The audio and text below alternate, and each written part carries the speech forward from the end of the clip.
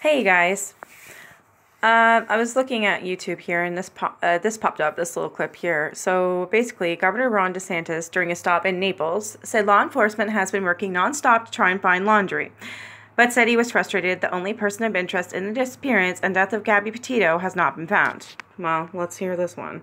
He's disappointed. I'm disappointed. We're all disappointed. Like, where is he? Our state agencies have been there in a supporting role from the beginning. I mean, obviously, you have a local lead, and then the FBI has gone in once you talk about interjurisdictional.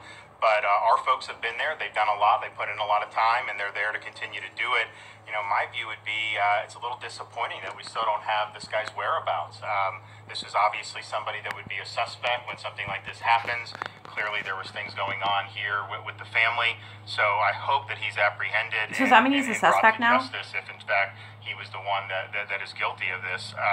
Because it's a really sad thing. This is a very beautiful young girl with a lot of potential, and a lot of people really loved her a lot, and to see this happen really is heartbreaking.